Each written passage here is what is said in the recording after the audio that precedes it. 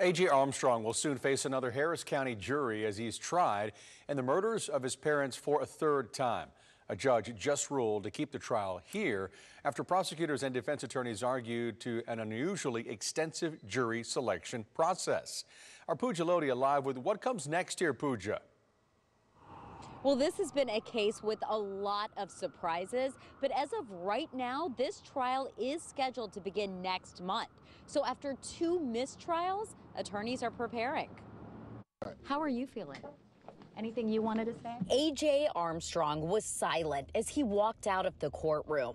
He'll be back next month. And once again, it will be Harris County jurors who decide his fate. Enough is enough.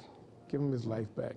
Judge Kelly Johnson filed for the change of venue, saying there has been too much attention on the case from traditional news organizations, social media, and community groups. Just before the hearing, Armstrong's family members and local activists pleaded with the judge to keep the trial here in Harris County. They packed the courtroom. It's just about justice and fairness.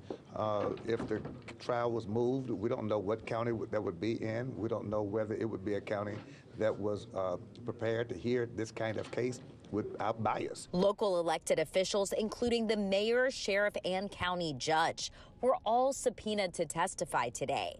But just 15 minutes before the hearing was scheduled to begin, prosecutors proposed keeping the trial here in Harris County, but holding a more intensive jury selection process. Each juror will be interviewed individually, which is usually something you only see in death penalty cases. Defense attorneys agreed to the proposal, and the judge granted it. You might take an hour or two on just one particular juror because you're really trying to ferret out whether or not they can be fair and impartial.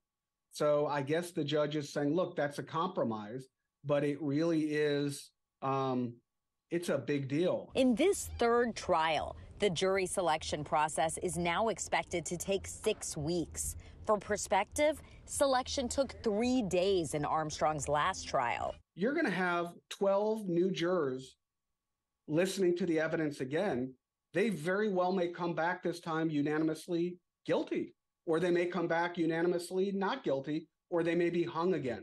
The reality is nobody knows and nobody can predict. Reporting at the Harris County Courthouse, Pooja Lodia, ABC 13 Eyewitness News.